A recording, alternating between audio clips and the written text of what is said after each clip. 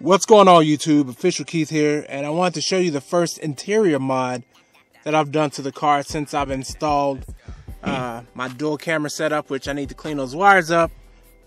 But this is it right here. It's not the radar detector, but it's the actual mount.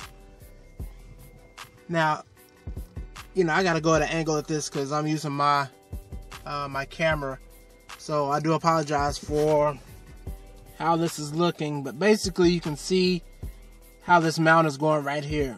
Now, in order to get to this point, to get this this all set up, you first have to take off this middle housing right here, which has two different pieces. It's kind of hard to see, but let me lower the mirror down some. So right here, you can see where my finger is, and I'll try in post to lighten this up a little bit. I just know the light outside is doing its thing, but this piece right here had to be removed first. There's an inner piece that you have to remove, and then there's this outer piece right here that you have to remove.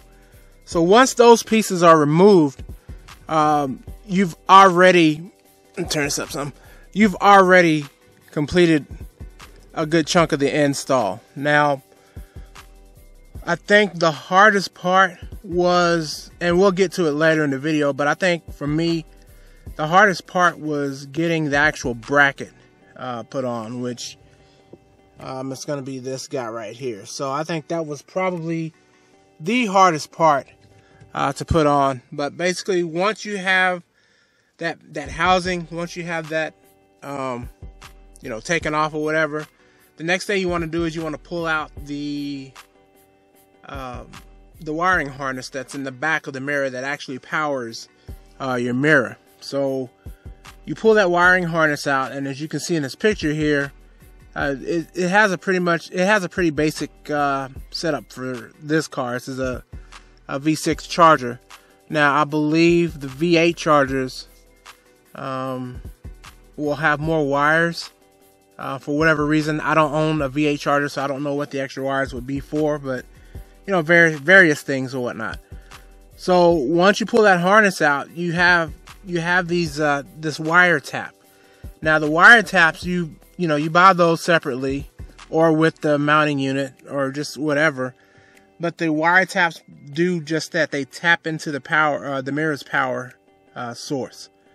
So my particular wiretap came with what I'll call standard wiretap, or standard size wiretaps, but then it was packaged with two smaller ones for the Chargers and the Challengers and the Durangos. If I'm not mistaken, no matter where you get the wiretap, you want to go with the smaller ones. The smaller ones will easily get into where you need them to go into as far as in the actual tap itself, and it's just easy to put in. So once you put those in, when you get ready to put the wires in, the black will go with the black, and the red's going to go in where you see like an orange colored, pink colored wire, like it's a two-tone colored wire.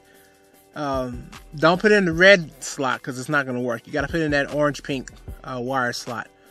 Once that's put in, while your stuff is out, you want to go ahead and plug in your radar detector, and then you want to test it. And I'm going to stop the video here and switch over to my phone video so you can see what I'm talking about.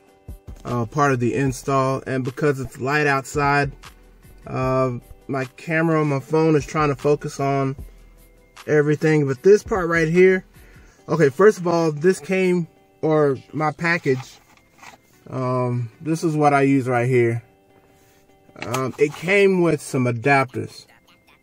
So you're gonna have to use these because you're gonna want to use the smaller pins instead of, because if I take these off, these show larger pins, and the larger pins fit, but you want to use the smaller pins to get that in there. So to get this off, actually, there is, golly, the light is just horrible. Right underneath the belly of this, there's gonna be a little push. Oh, you know what? Hold on. Perfect example. it's going to be just like this. It's going to have like a little push button, not necessarily the size, but it's going to have a push button. You just push in on it and pull it out. Now, once you have that, you basically want to run the black wire. I'm sorry, folks. This thing is not focusing at all. But you want to run the black wire, of course, into the black, and then you want to run the red wire into an orangish, pinkish looking wire, which I don't know if you can even see that, but it's an orangish, pinkish looking wire. It's hard to say. Once you have that, you want to make sure that you test before you continue mounting. So, sorry again, folks.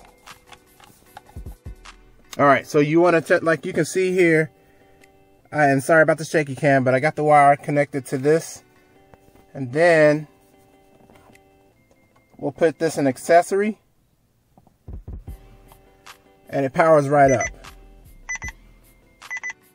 Yeah, I know I got all these bands and stuff off. I need to go in the app and fix that, but for right now, oh, no copyright, get out of here.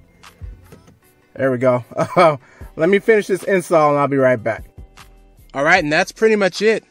Once you've tested that you have power, all you have to do is just screw down the clamps for the mount, and then adjust the mount the way you want it, and then put back on the plastic housing, and you're all set. And now when I start my car, I'll just hit the run button and put in accessory mode. Everything powers up, and as you can see to the right over there, my camera's, it's powered up as well. I don't have the camera hardwired to the car. I actually use a cigarette lighter adapter, but the cigarette lighter adapter that I use only powers up when the car powers up. But I'm more than likely going to change that to a hardwire to the battery in the back of the car. And speaking of camera, that may be the next mod. We'll see about that. But I just wanted to shoot this video to let you know that you can do this. The hardest part of this is the muscle memory that you're going to gain getting behind this mirror. Like, I don't care if you're big, short, tall, little, whatever. You're going to have to position your body to where you can get behind there and get your hands behind there. So you can get, you can take out the wiretap as well as get your mount set and ready. So that'll be good to go there. But as always, thanks for taking some time out to watch my videos. If you like this video, go ahead and smash that like button. And if you subscribe to the channel, make sure you click on the notification bell so you'll be notified when I upload my next video. Until next time, this is Official Keith. You're now official. We'll see you later.